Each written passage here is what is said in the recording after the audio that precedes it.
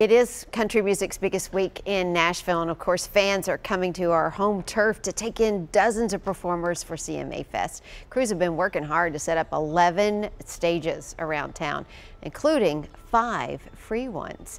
Let's get straight to News Channel 5's Hannah McDonald live near the riverfront stage for us. Fill us in on what's happening today, Hannah. Well, I'm with a voice you might not, or a voice you know, maybe a face you don't know. This is Storme Warren from SiriusXM's The Highway. He's with us this morning because you're going to be participating in Miranda Lambert's Mutt Nation March, but we know you're participating in a lot of other ways too. You're very involved.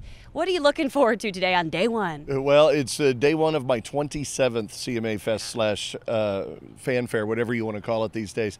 But Mutt Nation in particular is really important. I'm a dog lover. I've got 2 dogs. I've adopted rescue dogs my entire life. And Miranda is so passionate with her Mutt Nation Foundation. And so this is the second time we've done the big walk across the pedestrian bridge, which is going to take place in just a little bit this morning. Yeah. Hundreds and hundreds of dogs, all adoptable, by the way. If you need a 4-legged friend, this is the morning to do it.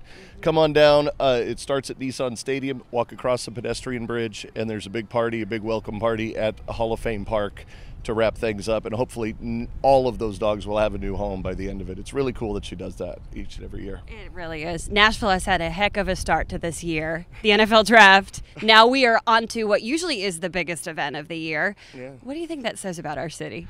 Every time I think this city has reached a new level, Butch Spearden and the mayor and the city of Nashville raise it to a whole new level. I mean, this is just, I was watching the aerial shots from the CMT Awards last night, and I'm just like, how is this possible? I mean, from the Predators in the playoffs a few years ago in the Stanley Cup Finals, that's really what I thought really kicked the ball rolling uphill for us, for Nashville as a city. And then the NFL draft, like, we couldn't get any bigger. And then seeing all the people that have come in for CMA Fest 2019, it's going to be a great weekend, a wet one.